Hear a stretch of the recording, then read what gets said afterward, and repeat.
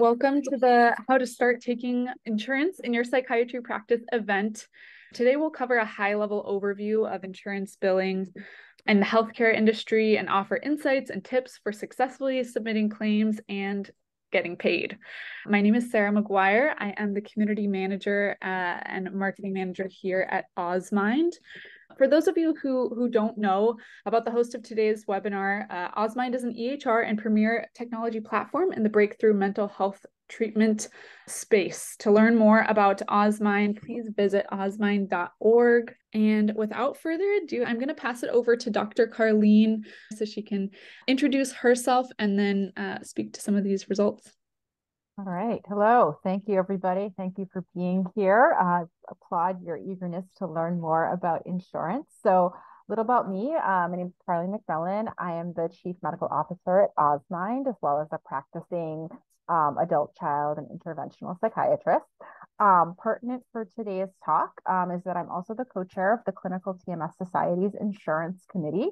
And I personally have been taking insurance in one way or the other for the past decade across a variety of practice settings.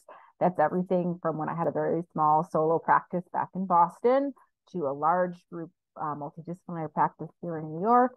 And then finally, what I have now, which is a smaller interventional psychiatry practice. So really kind of seen it all in the space. And recently also co-authored with Brain Futures, a CPT coding guide for psychedelic medicine. So kind of live and breathe, thinking about insurance billing, CPT codes, all of that. And look forward to sharing with you today stuff I've learned over the past decade, and hopefully some of the mistakes I've made you will not. You can learn from the wisdom, and I'm always happy to learn from you guys as well. So if you have a pressing question, something I'm saying is not at all making sense, please feel free to put it in the chat during the talk. And if you have a more kind of additional detailed type of question, we will get to questions at the end, and you can put it in the chat as well. So just looking at who's here today. So it looks like most of you are kind of still in that starting out space, which is great. Hopefully for the more advanced crowd, we'll still have some tips here and there, some clinical pearls. But for those that are just getting started out, I hope it's going well. And for those that are thinking about it or planning to, hopefully this will give you a groundwork to start from. All right, so we're going to briefly talk about just some basic insurance vocabulary, talk about how to set up a panel and credential with payers, how do you actually submit a claim once you're on a panel, how do you get paid, what happens if you don't, and then just briefly at the end, we'll talk a little bit about Osmind's solution to processing claims through our EHR. All right. So I know there's a lot on this slide, and we have two vocabulary slides because I actually think taking insurance and entering this world is very much like visiting a foreign country where you do not speak the language, and it can get overwhelming very, very quickly. So wanted to spend some time just on some terms that I'll be using throughout the talk, some acronyms. So the first one, insurance credentialing and contracting. That is, of course, the process of applying to insurance companies. That's the credentialing part. And then the contracting part is actually working with them, sometimes negotiating with them around the terms of the contract and the rates. Enrollment, this is a little where people get a little confused. Enrollment is actually once you're already credentialed and on a panel with a payer. Enrollment is when you actually get set up with a clearinghouse.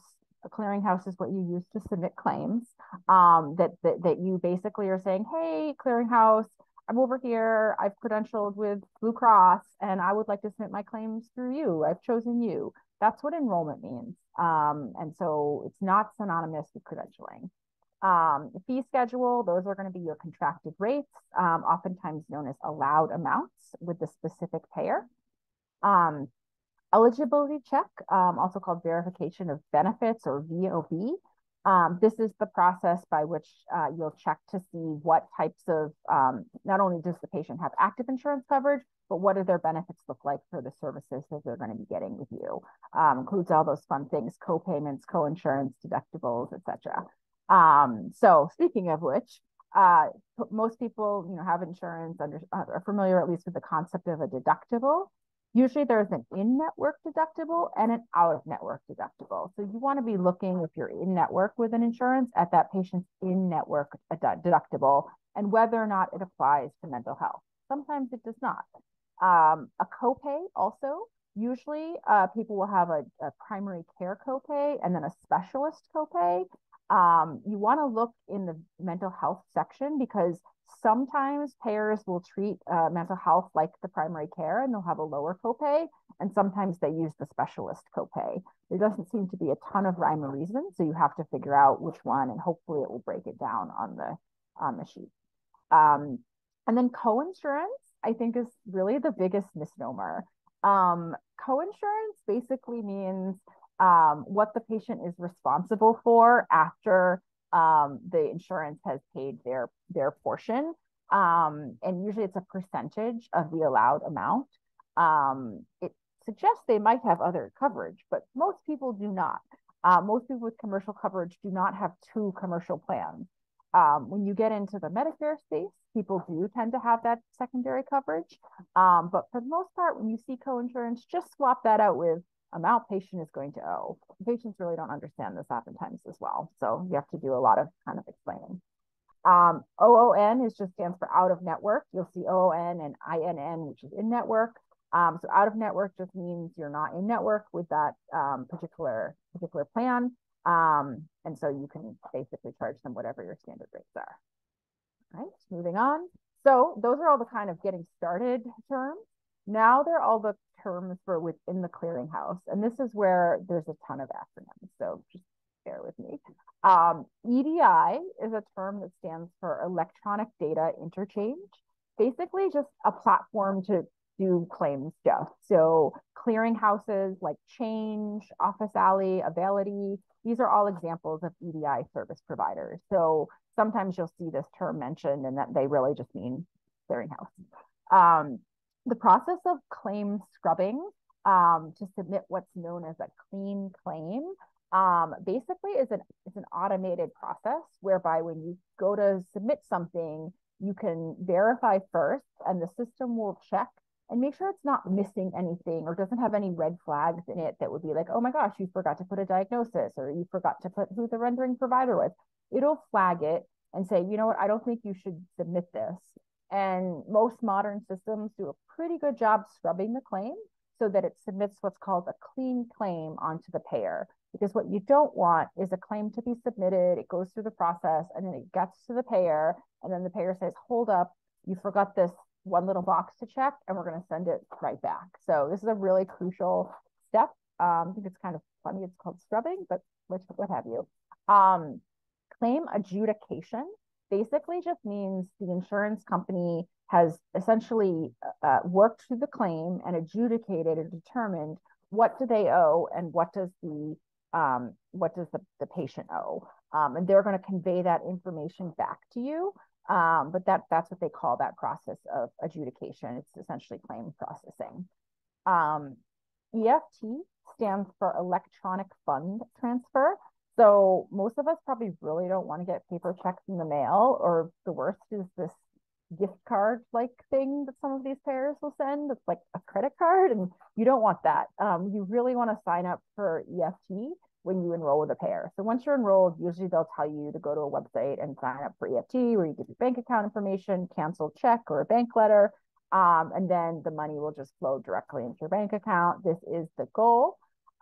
Just to call out that even when you do this, like let's say, for example, credentialed with Cigna or Evernorth, for the vast majority of Cigna, I'm going to get that check directly into my bank account with no effort on my part. But sometimes people have like an employer-based version or something like that, and it's like an odd version. And so occasionally I'll get a check in the mail as well from like another variation of Cigna. That's going to be unavoidable, but for the most part, you want the majority of your stuff going directly into your bank account. ERA means electronic remittance advice. So this is going to be what comes back after the claim is adjudicated. It's going to show in your system what has been paid by the payer and what the patient is still responsible for. It'll also show any type of error codes or anything like that that shows you, something wasn't paid. Maybe you need to fix it. Maybe it's just how it is. They're not going to pay for something that's not covered.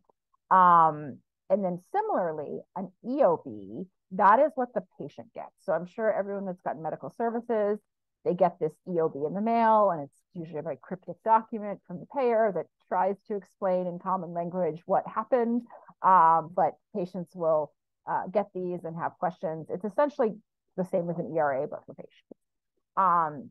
Balance billing, really important to understand that balance billing is when, let's say I'm contracted for $100 for a medical management visit, just made up number, hopefully they're paying you more than that. And the patient has a $20 copay. Now, let's say in my private practice, I normally charge $200. If I get the claim back and they paid me $80 and they say a patient has a $20 copay, then I need to have the patient pay $20. I can't balance bill them, which would be charging them the difference between my private pay rate and my insurance rate. That is not allowed by insurance contracts. And some people I've seen, unfortunately, do that. You can get into a lot of trouble for that. It's, I think, technically a form of insurance fraud. So don't do that. Don't balance bill. If you're contracted, you have to take that rate. If you're out of network, totally different ball game. You can balance bill all day long for the difference between what they get reimbursed and your current rate. But if once you're in network, you take what they get. And then finally, write-off. So write-off is basically the difference between what insurance paid, what the patient is supposed to pay, and what is left afterwards. Now, it could be that you tried to collect a copay and the patient has ghosted you and their card doesn't run and you don't really want to send them to collections. So you're going to write off that $20. You've made every effort. Or it could be that when you submitted the claim, you just put your private practice rate. You put that $200 instead of $100.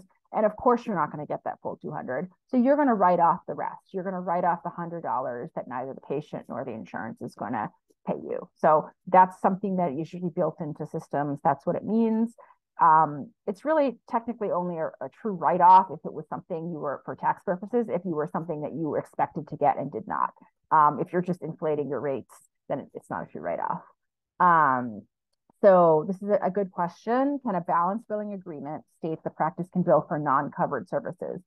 Yes. So basically, this really comes up quite a bit actually in the ketamine and interventional space. So you can be credentialed with a given insurance, and with that insurance company, you're obligated to treat the patient with covered services using that contract. But if you offer a service that is not covered by the insurance, you are free to bill them whatever you want, whatever your customary rates are for those uncovered services. So like an example in my practice, I do standard once a day TMS covered by insurance. And then I also do accelerated TMS with multiple per day, which insurance doesn't pay for. So if I have a patient with Cigna, once a day, paid for. If that patient sees me for full day of TMS, not paid for. That is allowed. That's different than balance billing. The patient isn't going to be able to submit those claims towards their out-of-network benefits. They will get rejected. So whatever is not covered, it's just fully not covered. So hopefully that answers your question. And that does happen a lot for these sort of hybrid practices that are doing a mix of covered and non-covered services. It would be the same like if you went to, a dermatologist, the mole is covered by insurance, but the Botox to not have wrinkles is not, right? Same idea. If the insurance company does not consider it medically necessary and it's not in your contract, then that's fine. And I think that's actually like a really good thing too, because you can take insurance and you can still be private pay. Like you can do a combination of both as long as you're just mindful of what is covered by whom. Right. Next slide. All right. So let's say you've now decided that you want to memorize all those terms and start taking insurance. We're going to talk briefly about which ones you should consider taking. How do you credential? Should you outsource credentialing and or billing? And then a little bit around how you might be able to negotiate that fee schedule in the contract. Okay, so there are 4 main types of insurance that typically people think about whether or not to take. The first is traditional Medicare. So this is for folks 65 or older or people with certain disabilities. Like I actually take Medicare, not because I work with a more geriatric population, but because I actually do work with a number of people on psychiatric and medical disability. And I want to be able to help those folks. And so, Medicare covers them. These rates are set by CMS. They vary regionally. You can look them up online. You can look them up by code online. There is no negotiation. This is typically the sort of moderate benchmark rate that you're going to measure everything to. So even if you don't take Medicare, it behooves you to understand these rates, because when you get a fee sheet back from a commercial payer, you want to compare it. Like, are they paying you less than Medicare? Because if not, that's not cool. If they're paying you a percentage more than Medicare, then you're in the right neighborhood, right? Accepting contracts underneath Medicare for a commercial payer is really a sign that that contract is probably not optimized for you. Medicaid, these are for low income and certain families, some children, things like that. This is a state-based plan. Typically, these are lower than traditional Medicare, and there is no negotiation. So typically about 70% of the Medicare rates. I typically think taking Medicaid is a little bit more of an advanced step. It's a great thing for your community, but if you're just starting out in billing insurance land, there are a lot of regulations, and they tend to not pay as reliably just due to some technical issues and things like that. So I would say that's more of an advanced thing. Maybe don't start there. Commercial insurance, of course, that's the, Cigna, Aetna, Blue Cross, United, all of those things. These are private commercial plans. These vary widely. What they pay, even like a Blue Cross in New Jersey and a Blue Cross in Massachusetts, the way that they interact with their people that are contracted with them can be quite different. The rates, the ease of use, all of that really is quite payer and region specific. Typically, you're going to be seeing rates that are about 120 to 180% of Medicare. If you're well above that, awesome. If you're well below that, not awesome. And a quick note here about Medicare. So this has come up more and more, but traditional Medicare, these people have a card that is it's very simple looking, and it's red, white, and blue. That's traditional Medicare. More and more people have Medicare Advantage plans. Sometimes they do not understand that they have signed up for that, and they do not know what it means. And they will tell you, yes, I have Medicare. And then you see their card and it says United on it. That's Medicare Advantage. So Medicare Advantage is when a commercial payer has essentially contracted with Medicare to manage that plan. And it's quite a different structure. And unfortunately, unless you're credentialed with that commercial payer and specifically their Medicare Advantage line of business, you can't take that. So like if you take regular Medicare and a Medicare Advantage person that has a Cigna flavor comes in, like even if you're credentialed with Cigna, you may not be credentialed for the Medicare Advantage. So it's an important thing to keep in mind. And it's particularly if you have like a front desk staff or someone that's checking this for you, they oftentimes can get tripped up on this. They also, patients will get tripped up between the difference between Medicare and Medicaid. I can't tell you how often patients have called our office and said, oh yes, I have Medicare. And then it's a Medicaid plan, right? So in patients' minds, oftentimes, it's very confusing. These terms are used interchangeably. So you always, always, always have to look at that insurance card for yourself and feel confident that it is what you think it is, and it is something that you accept, or you will get burned. Finally, there is TRICARE. This is the military plan. It is pretty aligned with Medicare rates.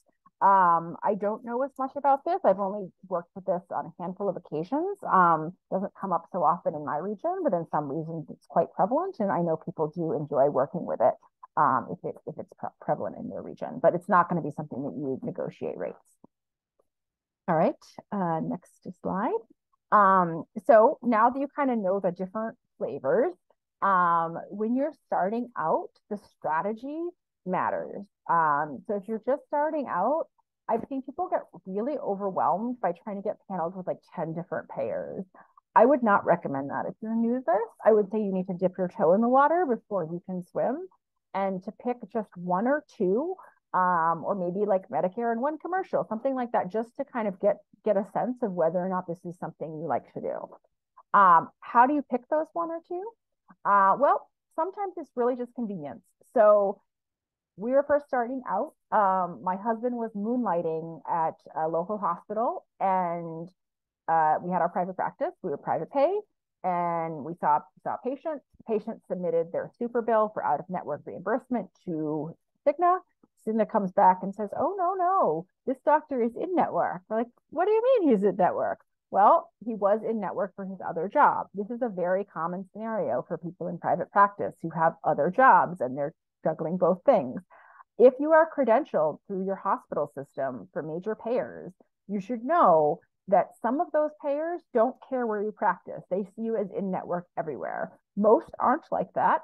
Cigna is like that. United is not like that. But you want to check because it may be that you're already in network and you just don't even know it. If you are, you do have to talk to the payer to make sure that they have your tax ID for your private practice, but that technically you're already there. And at that point, you can either decide, give up that moonlighting gig where you're credentialed, stop seeing patients with that payer in your practice if you don't want to deal with insurance, or say, you know what, I'm going to take this as an opportunity to try this out. And that's what we did many years ago, and it, worked out great. So sometimes it just happens like that.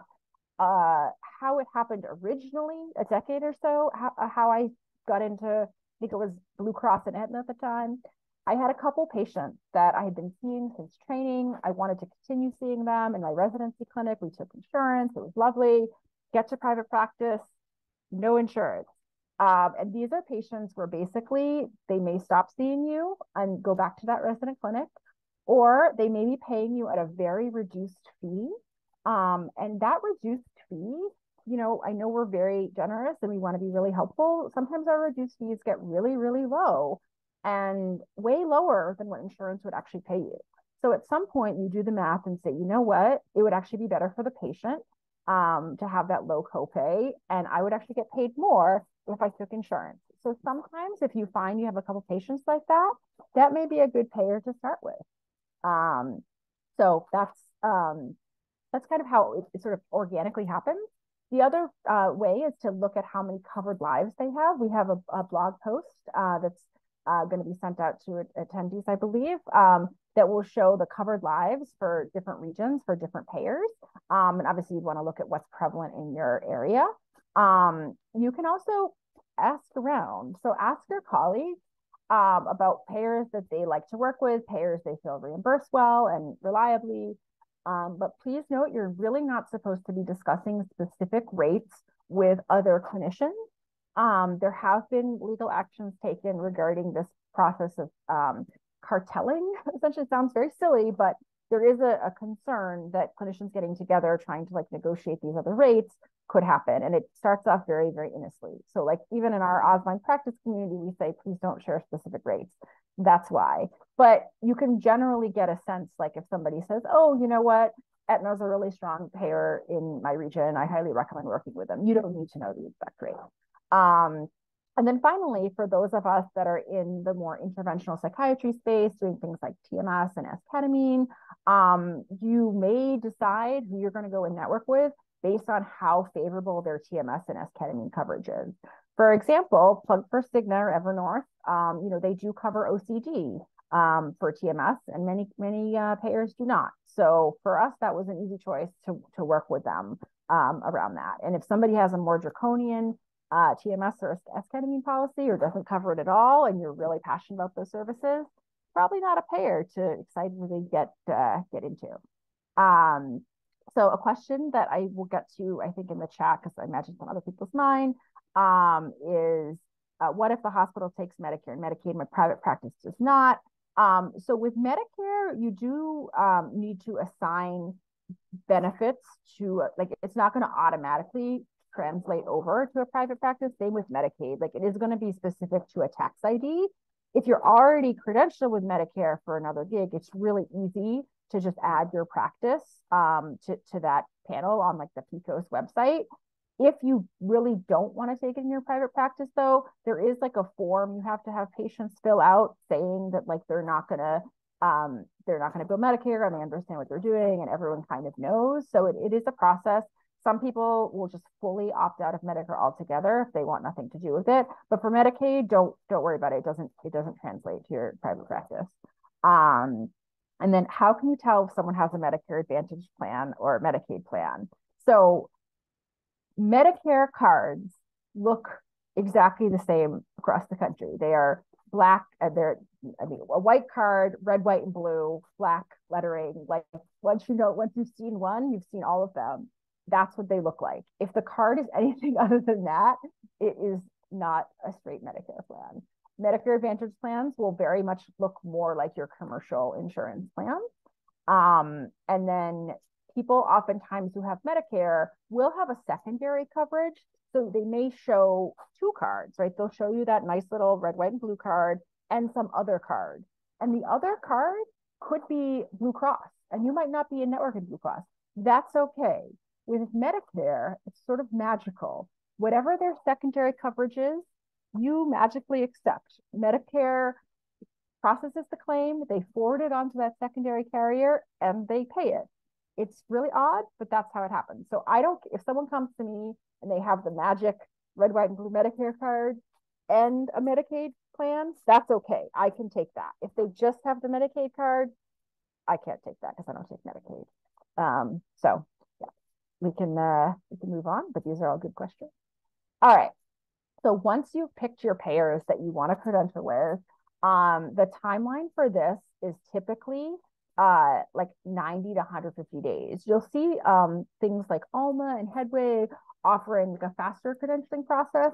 Those are limited to patients you see through Alma or Headway, and they have what's called delegated credentialing, meaning it doesn't follow you. If you were to leave that service, you would not still be credentialed. And it's sort of a limited type of credential. It's not a bad credential. It's just very different than if you're doing it directly with your private practice, which tends to take a little bit longer. But if you then go to a different private practice or you go to a hospital or something like that, you'll be fully credentialed with the payer. When you go to credential, you have to figure out if you're credentialing as an individual or if you have a group practice as a group. Some payers will give both options. Others won't give an option to join as a group contract unless you reach a certain critical mass. So for the most part, people are going to be starting to credential just as an individual provider. And it'll be under the practice's ID, however, their tax ID, but it will be under your NPI. And if you have, two clinicians in your group, it's going to be same tax ID, two different NPIs, two different credentialing packets. Whereas if you have, 10 people, you can do that kind of all at once as a group application, and then individuals will get added to that through their own credentialing process. If it's a group, it's a type 2 NPI. If it's just you as a provider, you don't need that type 2 NPI. You're just going to use the regular NPI that you have. One thing that's going to be really essential for everything, I think, except for like Medicare, Medicaid, is a CAQH profile. Now, the CAQH profile may be something that many of you have completed for other hospital gigs, moonlighting, things like that. And so the hospital may have started one for you. If you go to the CAQ website and click like forget password, etc., you can figure out if you have one or not. They're free to create, and you either will need to complete one for scratch or reattest. I think it's like every 90 or 120 days, something like that. They send a ton of emails. And you basically, what it is, it's a repository of all your information. Where did you go to residency? Are there any gaps in your training? All your malpractice coverage, all of that. You're going to keep it there. It's going to live there. You're going to have to send it all again, identically to these people anyways. It's sort of like state licensure, like they'll use it. You're going to have to duplicate your work, but it is one place where all of this stuff lives. And it's completely free, but it is essential. And the more that you can get that done in advance, the better. It is kind of time consuming to go through and fill it out. Another kind of pro tip is if you are entering into the credentialing process and your license for that state is like expiring in 30 days or your malpractice policy is about to expire, just renew it now. It's kind of like a passport. Like you're not supposed to travel if your passport's about to expire. So get those things done early before you begin that process because it will hold things up later. Do not sign the contract until you see the fee schedule. Just seeing some things. I have seen a payer just send that hello sign my way, DocuSign my way to sign, and I haven't seen what those rates are. And they say they're going to show them afterwards. They say you can negotiate afterwards. No, no, no, no, no. Do not sign until you see those rates, unless you really do not care what they are. Because once you sign for the next 1 to 2 years, those are going to be the rates that you're stuck with. So please insist on signing them, getting those rates before you sign. And unfortunately, they don't, like, you can't call up the payer and say, hey, what are your rates, to decide. You actually have to jump through all the hoops and go through the credentialing process to see, the light at the end of the tunnel, which is those rates. So I have definitely gone through the process more than once of going through all the credentialing only to get a fee sheet that was completely unacceptable. And then you've just kind of wasted all that time. Hopefully you avoid that by talking to colleagues and figuring out kind of what's good in your neck of the woods. But you can get burned, and it's better at that point to just cut your losses than sign a contract that's really not going to be tenable for you. So once the application is submitted, you're in a weird limbo period with patients. So patients that are coming to you during that period who have that insurance, you should operate under the assumption that they are still private pay and paying your private pay rates until you get official word from the payer that you are in network. Now, what gets tricky is that some payers will arbitrarily backdate. So let's say I applied on January 1st for a payer and I saw patients January through March.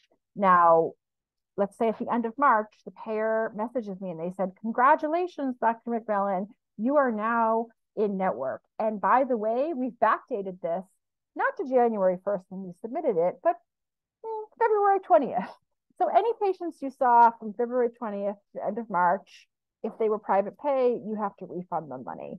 So that's not great. Similarly, if you promise patients you're going to be in network and your contract date isn't until the end of March, then they're going to be really disappointed. So I always just am really upfront with patients if I'm going through this process. And sometimes I've even gone so far as to not charge them and just basically be like, look, I think I'm going to be contracted. I think it's going to get backdated. Let's just wait and see. And, here is what will happen in scenario A. Here's what will happen in scenario B. Because I don't really like to be in the process of needing to refund money. I would much rather kind of be in a situation where I'm kind of waiting and seeing, but it's up to you and your circumstances as to what you want to do, but be prepared for that. Once that contract is finalized, please sign up for electronic fund transfer right away so that you can get those checks directly deposited rather than checks in the mail or the weird scammy credit cards that you then have to pay a credit card fee to process. That's the absolute worst. Please don't use those. And then finally, once you are in that contract, you've signed, everything's good, that is when you enroll in a clearinghouse. So if your EHR has a clearinghouse or you're working with a biller, that clearinghouse, some of them require enrollment in order to be able to submit claims and or to be able to see the adjudication and the ERA to see how much money was posted. So this is not really a big deal. Sometimes this is like instant or just takes a couple days, and it's really just a matter of like clicking some boxes, putting your NPI. Like, it's nothing like credentialing. It's really simple. The exception is Medicare can take a couple weeks, but they really hold your hand through it. You just follow all the steps, and basically you're just saying, hey, Medicare, this is my clearinghouse now. Yes, it's okay to submit information. That's it. So it's a lot, but that's what you have to do, which is on to my next question, which is, if that sounded like a lot, it's because it is. And it's definitely something you can do yourself, particularly if you're just kind of experimenting with just 1 or 2 payers. However, if it's something that you're really do not have time for, or are worried about messing up, and you just really want to make sure this is done right the first time, you may wish to consider outsourcing this to a company that has experience with this. Most of these companies will either do just the credentialing part and sometimes state licensures as well. So if you wanted to get that main license or whatever else, you can do that. Or they will also take you on as a customer to do your full revenue cycle management, meaning they'll do all the claims processing, kind of all of it. And some people want one or both of those. It's really up to your circumstances. For the credentialing, typically the price range that we're seeing is low end 100, high end 250 per payer per clinician. Sometimes it's more for Medicare and Medicaid than a commercial payer. So that's kind of if you're seeing something within that range, some people do hourly rates, but generally that's going to be the cost per payer. So there is a pretty steep learning curve, and it can save time to use one of these companies because they hopefully know what they're doing. And that's definitely something that you'll have to decide for yourselves. Similarly, like if you're in a large group practice, you're probably going to want to have someone either in-house that knows what they're doing or contract out, because it just becomes an administrative burden to do this yourself. You also, need to see, like, what does your EHR have? Does it do revenue cycle management itself? Some of them have packages already built in. Most do not. Most just have the clearinghouse, and then they expect you to either do the claims yourself or partner with a third party, and that's fine. A big decision point as to whether or not you want to do the full revenue cycle management outsource. How complex are your claims? If you're just doing simple med management and therapy, honestly, the hardest part is the credentialing. It's not that hard to submit. Like, once you know how to lay out a claim and everything, it's really not that hard. And they're going to be pretty straightforward in terms of the payment. Once you start getting into services that require prior authorizations, things like TMS, things like esketamine, or if you do really extended therapy and need special coding for it, those are started when you start to be like, you know what, this is not going to go as planned. Like, I need somebody to really work this kind of stuff. That's when you start to get into, okay, I need this RCM person. If you just have a huge volume of these things, you don't want to bother many payers, outsource, or hire someone in-house who knows what they're doing. Typically, the cost of those services is based on the amount of collections.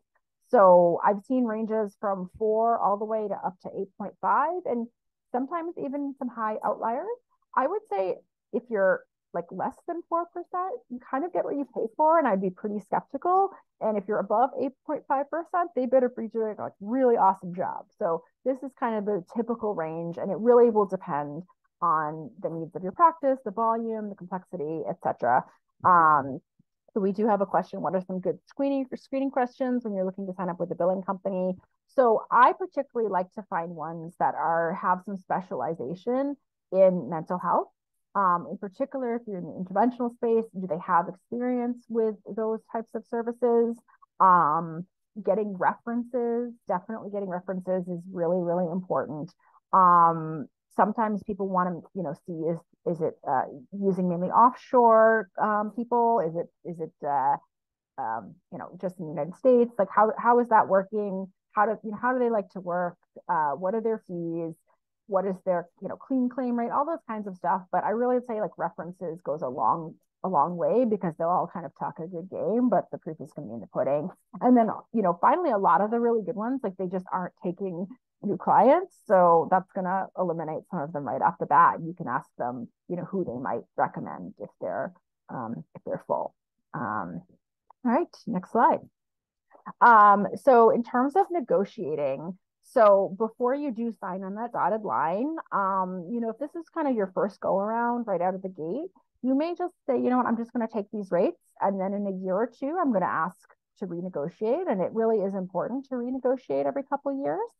But you want to make sure in your application that you're putting down things like, do you have special board certifications? Are there special services that you offer that are scarce in your area? Do you speak a different language? Do you have extended hours on nights and weekends? How soon can you see someone? These are all questions that payers will look at to decide whether or not they should pay you more than the practice down the street. It's great to have outcomes data. We don't have value-based care really meaningfully right now in behavioral health. But if you do happen to have some any outcomes data, you do measurement-based care, you track outcomes, great opportunity to show some of those outcomes. But don't think that you need to have that. Really, they're looking more at your credentials. I've also used the technique of so I'm a child psychiatrist,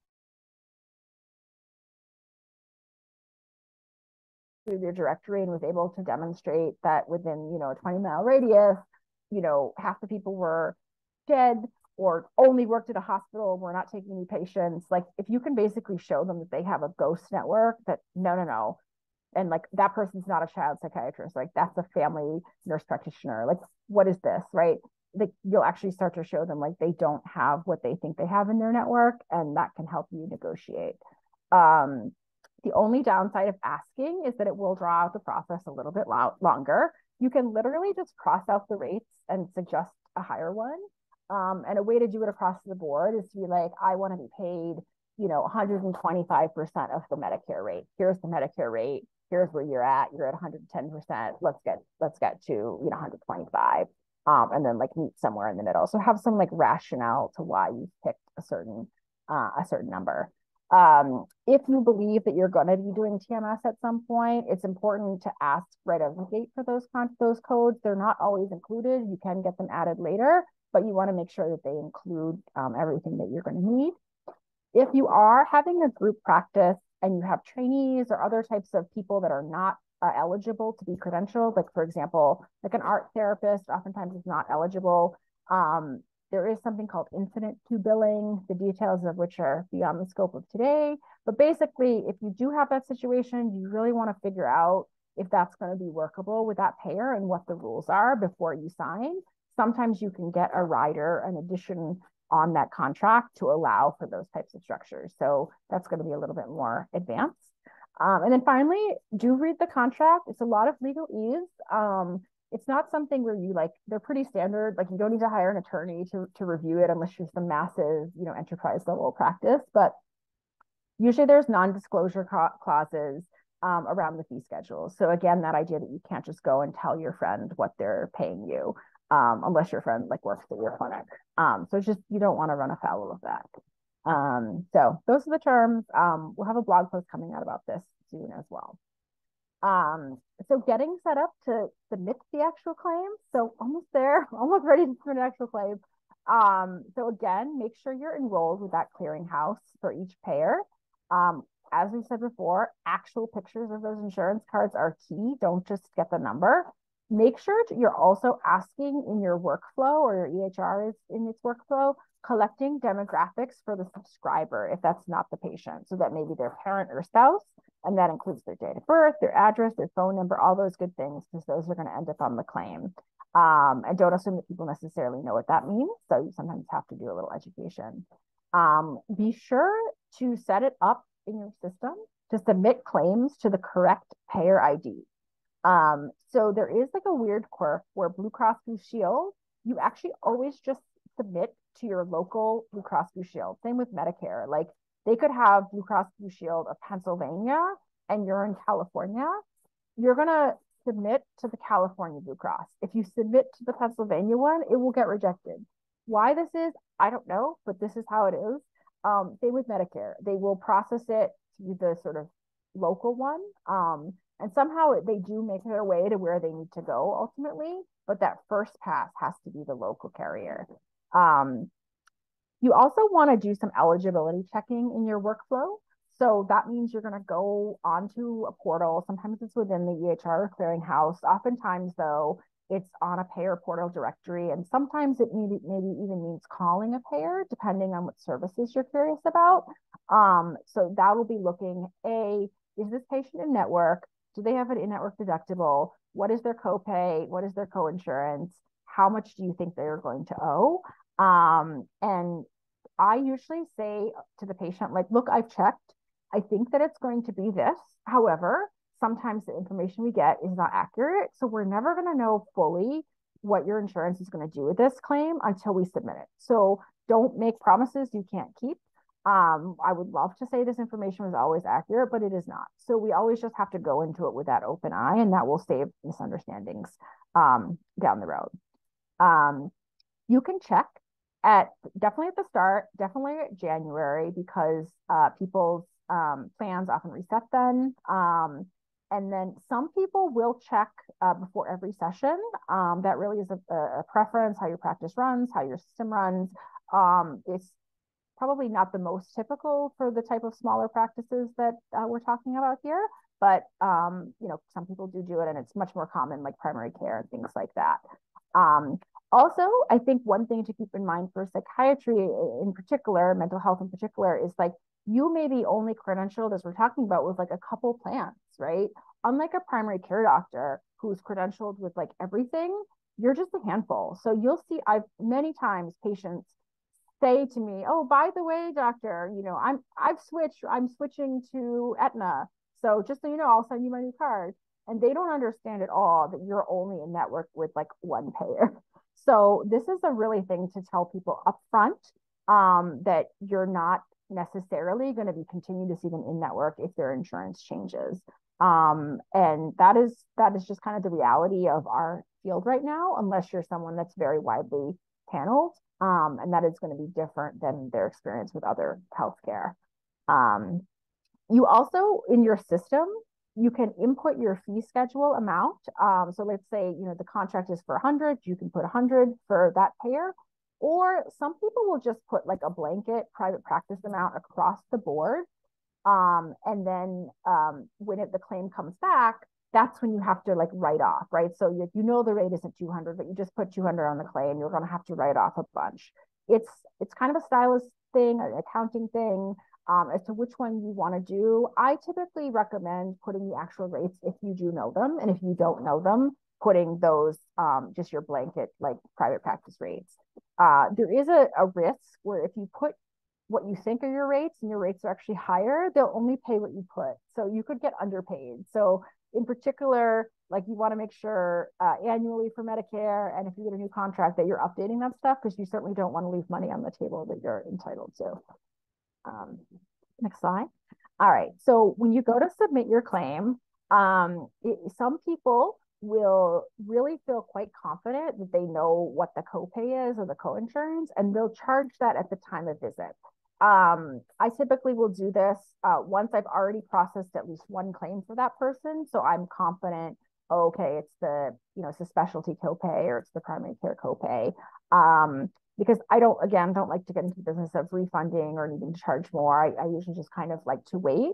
The other alternative is to just fully wait until the claims process back and get adjudicated, and then what you're charging is what it says in the insurance company.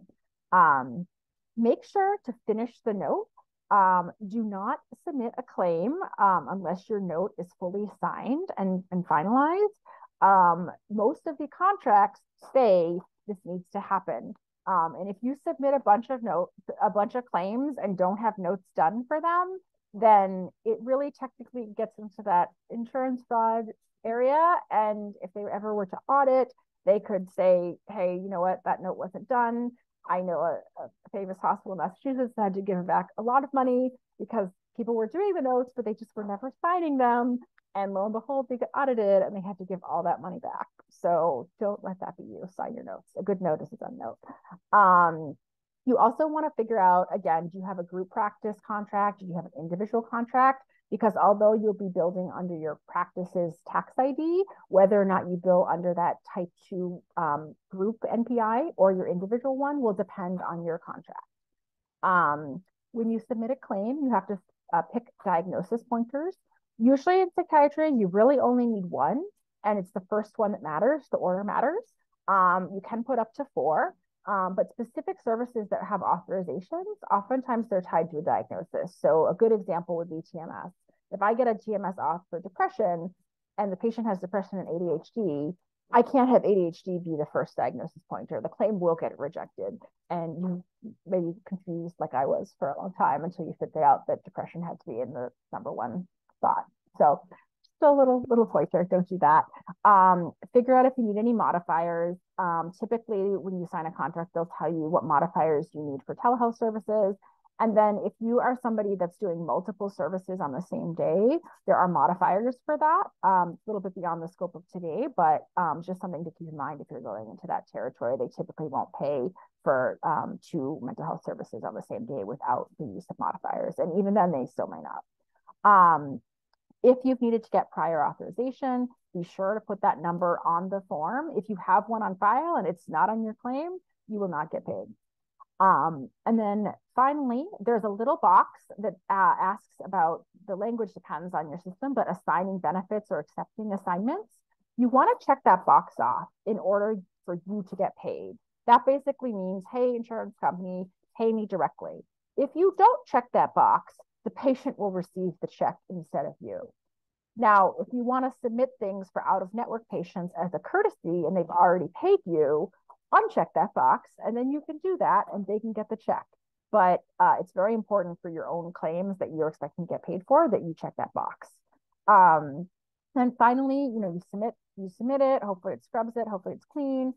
Usually when you're starting with a new payer, your clearinghouse, I usually like to just kind of check and make sure everything went through, double check like several hours later or the next day, just make sure there aren't any weird errors, because some things can get past the first step, but then get sort of held up later.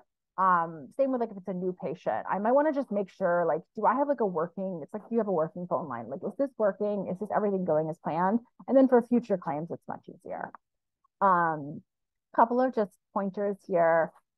Secondary coverage. So for Medicare claims, most people, they don't have, like I usually say, you have Medicare, do you have a copay when you come to visits? And they'll tell me, no copay. Okay, great. Then you have secondary coverage.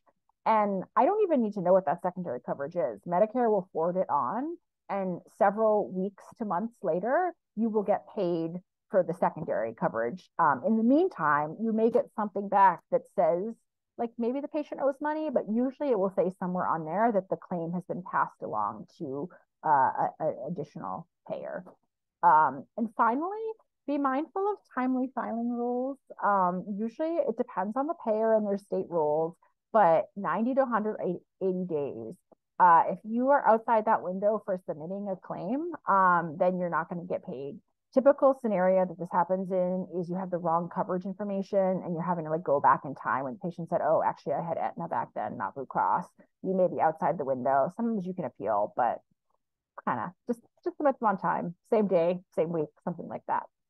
All right, next slide. Finally, getting paid, what everyone's been waiting for. So a key thing here is, like, you really are not supposed to waive copays or deductibles or coinsurance. These are issues here where you can see how businesses could undercut each other if they said, like, hey, I'm waiving your copay, come see me, not someone else. That's insurance fraud. Don't do that. Even if the patient is like, oh, I don't want to pay, it's too much money. If they really do you need to make a really solid effort to pay and collect that money. There's going to be cases where, of course, you're just never going to be able to get that money despite your best efforts, and then you can write it off. But you don't want to get into the habit of doing this. Patients are really obligated to pay that. They have a contract with their insurance company as well, and when their insurance is paying you, they're expecting that person is paying you as well. So it's really just a necessary evil. You can charge most people for no-shows or late cancels, but not Medicaid. If they have Medicaid primary or secondary, it's not allowed. So most of the time people have policies around like several missed appointments, you can't be a patient here anymore, something like that, but no-show fees. Remember, no balance billing. You cannot charge more than the contracted rate for services that the insurance has covered. Very, very important. How soon are you going to get paid? This varies. I've seen it anywhere from, like, I don't know, 4 or 5 days at the low end to weeks, hopefully not months. So it's just, you're going to have to learn with each payer kind of what the norm is. And then if you see a claim that's not being paid within that norm, chances are something is wrong with that claim. AR tracking, so accounts receivable tracking. So you're going to have in your system typically ways to view what claims are outstanding, how much is outstanding, how many days outstanding, like, is it age 30 days, 60 days, 90 days? There are what's called prompt payment rules that vary by state, where if something is outside of, say, I'm just going to say 90 days, then the payer can actually be fined by the state for every day that they're late. Hopefully it's not getting to that point, but I have seen it happen. It happens, and that's where having a professional biller sometimes can help. And like in particular, I was talking about like Medicaid, like definitely having a professional biller when we were taking more Medicaid at my old practice was very, very helpful, because there were just like computer glitches and stuff that they had to deal with, and it sometimes ran up against prompt payment deadlines. You're going to want to look at that ERA to see what the patient owes once the claims come back, and either charge them or make sure you charge them the right thing in the first place. You also want to check, did they pay your current fee schedule? Particularly relevant if you're bringing on a new clinician who is credentialed somewhere else. Are they paying that rate or your rate? Or if you just got a raise from the payer, are they paying your new rates? Oftentimes they're not. This happens more than you would think. And again, that's where having a professional biller to deal with it has some advantages. Claim denials, what everyone doesn't want. It's called working the claim. Can be calling, resubmitting. This is the stuff that people really hate about taking insurance. And hopefully, if you're doing more straightforward, med management and therapy, you're not going to run into this. If you are an interventional psychiatrist, you are going to run into this. And if you're really high volume, you'll run into this. So this is where it's really going to be something that you as a clinician practicing at the top of your licensure do not want to spend time doing, and really want someone whose job it is to do this, who knows how to work these systems, handle this. They will audit records. They will try to claw back money. It's a whole fiasco. So wanted to just do a poll of what kind of worries you the most about working with insurance as we're kind of wrapping up. And hopefully you're feeling less worried about the talk today, but do want to kind of see where people's heads are at. And then next slide. So just to plug in here, with Osmind, our electronic health record is what I use in my practice, which again is interventional psychiatry and general psychiatry. We do have a claim solution. We work with Change Clearinghouse, which is one of the major, most modern clearinghouses in the country. And it makes it really easy, just one-stop shop within the EHR. Highly recommend that you have a claim solution within your EHR. If you have a separate one, it's a lot of duplication of work, and really not worth it when you have solutions like this at your disposal. We have just a couple minutes left. We do have one question. So the question is, I know I can't refuse to see patients who speak a different language. Is there a way to reduce the cost burden of this on my practice? If this were to happen a lot, my practice would have to close. So it's a little bit beyond the scope of this. There are pretty strict rules around interpreter services, and there are more low-cost ones out there.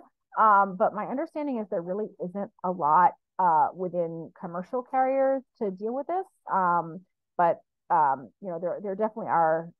I would say that's more of a rule in general, sort of independent of insurance, more of an ABA thing. So I would check more specifically with kind of those rules. So let's see what people are most worried about. So it seems like far and away, people are worried about that our friendly insurance clawback due to insurance company issues. I actually dressed as a cat who was an insurance company clawback last year for Halloween. So it is what we fear. And that is something where if you're getting a lot of those things, it may be time to have a professional biller helping you out. If you get I got one of these recently saying that the rate was covered in the surgical procedure. We were like, wait, what? What surgical procedure? What are you talking about? And again, that's like time someone has to spend calling, fixing it. But it does happen. People are not scared of getting in trouble with Medicare, Medicaid. They should be a little scared. Fear and take those. Make sure you know what you're doing. And credentialing and contracting. Sarah, did we do that other poll about credentialing and contracting? If not, we could launch that one real quick. Lot of questions about credentialing and contracting are normal. If you are skittish at all about hesitant, there are great services out there. It's like I said, the pricing is not that high, and it may be worth the headache. So last question, just kind of see where people's heads are at around revenue cycle. We will be sending this talk out along with some additional resources. And for those of you who are Osmind customers, happy to continue this discussion in our Osmind practice community as well. So let's begin. We'd love to see the results for this one. And then thank you everybody for sticking with me and visiting the wild world of insurance. So yeah, it looks like a lot of you are like basically kind of split, like looking to handle this yourself or actually looking at it to outsource. There is no right or wrong answer. It really depends on your circumstances. So I wish you all the best in your insurance journeys. And if it's not for you, that's fine too. But hopefully you'll find a way to work with insurance like I have over the years that works for your specific practices purposes. All right. Thank you everyone for joining. And if you are interested in learning more about Osmind, head on over to our website and you can sign up for our demo. Thank you, everybody.